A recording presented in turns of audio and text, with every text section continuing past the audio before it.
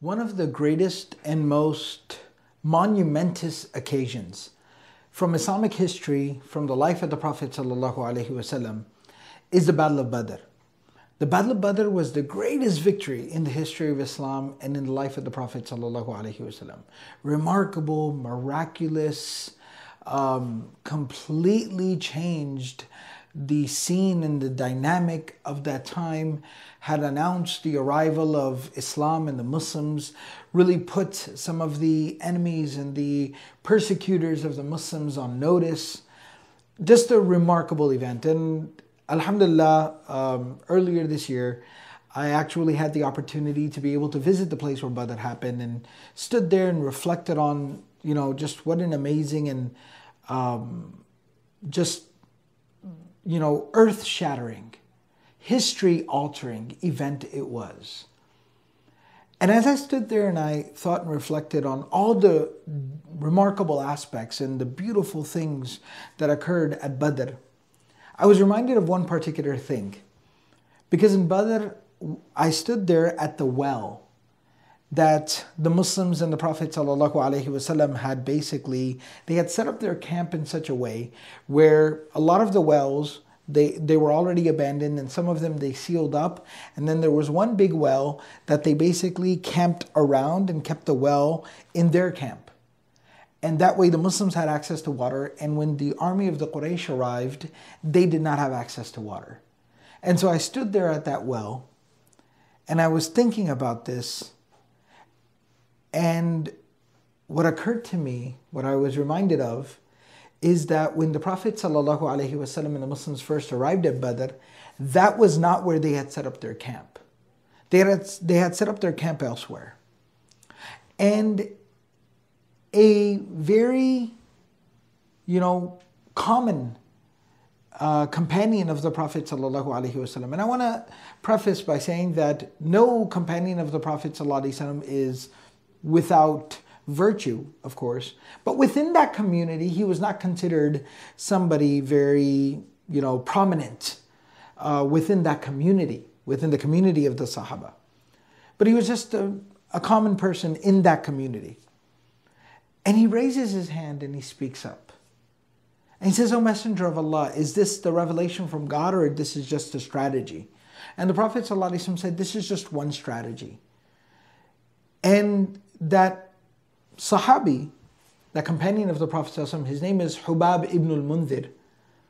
And his name doesn't really occur in too many other places in the life of the Prophet ﷺ. We're not talking about Abu Bakr or Umar or Uthman or Ali radiallahu anhum. And he says, well, I have an idea, I have a strategy.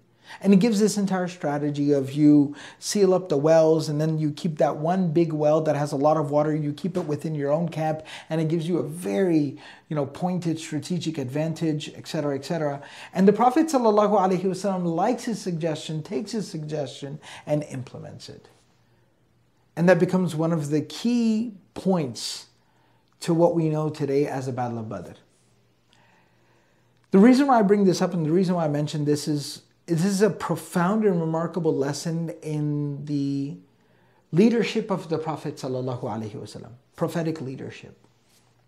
And there's so much for us to learn from this incident and hundreds of other incidents from the life of the Prophet ﷺ.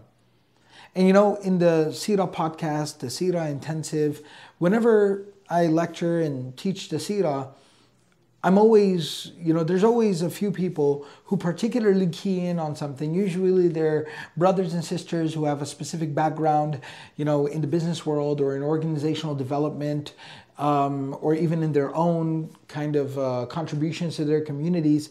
And they'll always bring up the aspect that there are such deep, profound, remarkable lessons on leadership from the Prophet ﷺ.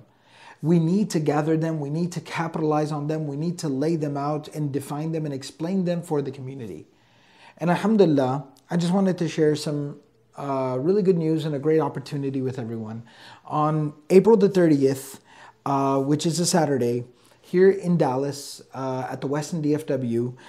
Brother Omar Usman, who many of you know from different projects like Khatib Workshop and Fiqh of Social Media and many others, alhamdulillah.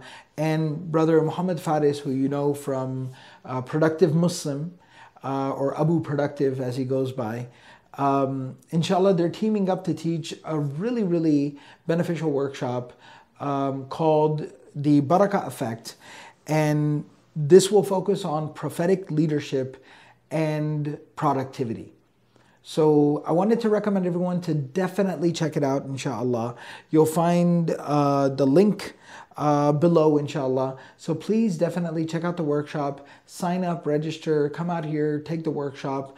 I really recommend it for everyone, and I know that it's going to be a source of tremendous benefit, inshallah, to all the students and all the attendees. So once again, April the 30th, Barakah Effect, Prophetic Leadership and Productivity. Inshallah, check it out, and hopefully, inshallah, I look forward to seeing everyone here. Jazakumullahu khairan. Wassalamu alaikum wa rahmatullahi wa barakatuh.